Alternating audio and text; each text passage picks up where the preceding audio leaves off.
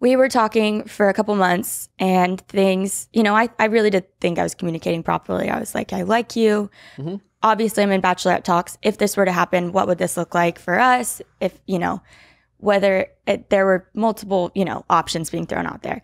And it was something that was even making him sad. I remember we were on the phone and he was like, well, this sucks because I do like you. And if you were to just like leave, I don't know. So there were multiple conversations happening. And I've had those conversations. Yeah. And it's like, well, what if I don't go on? You know, every possibility was thrown out there. So then we are FaceTiming constantly, whatever, 12 times, 24 times, who knows? I didn't count. More than twice. More than twice. We were FaceTiming every day.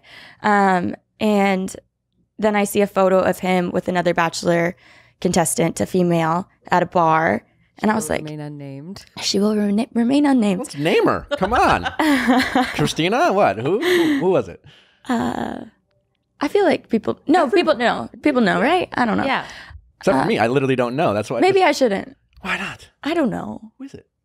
No, I shouldn't. It's funner this. There's it's a more fun. There's People a will picture figure out it out. there. People will find it. Yeah. Is there a picture on the internet of this thing? Yeah. I mean, I can Google How it. is it a secret? I don't know. Let her go. So it's just a female. And I was like, oh, that's weird. That kind of sucks. Okay. I remember FaceTiming him and he was like weird. He wouldn't answer my FaceTimes. And then from there, it was just like, so here's where I lacked communication. Typically, I'm like, what's wrong? What's wrong? What's going on? Or I saw this. I didn't want to be that crazy girl. I saw this photo of you with another woman. Yeah. So I was like, you know what? I'm always that girl. I'm just going to take a step back. Like if he really is like, you know, hooking up with this girl or seeing her while he's seeing me, you know what? He's not my guy. So I'm just going to, you know, take a step back.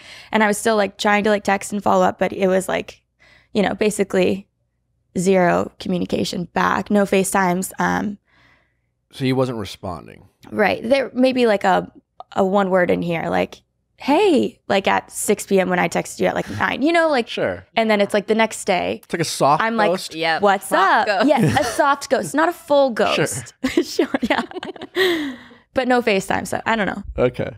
And then you just kind of accepted that reality and you guys stopped talking kind of thing? Where it was like, he's not reaching out to me, so you what? And so there was no like closure. No, there was no closure. So I think I tried to FaceTime him a couple times, like in the days following after that. And there were those like one text a days, you know, like I would send one, he would send one, and then the next day, you know, one per. And so there's no closure. And I was like, all right, whatever, you know, let's move on. He's not my guy. And then he called me, I guess, I don't remember when. He called me and was like, why'd you ghost me? And I was like, what? I did not ghost you. Why he accused you of ghosting? Oh. Yeah. So strong fuckboy move. Yes. On Blake's part. Right out of the playbook. Right out of the playbook. Turn the tables. So then I feel guilty and I'm like, what? Me? Yeah. No. I really liked you. Yeah. Yeah. Yeah. Strong move, fuckboy Blake. So yeah, we had the conversation and he thought. When was this? How long before Stagecoach?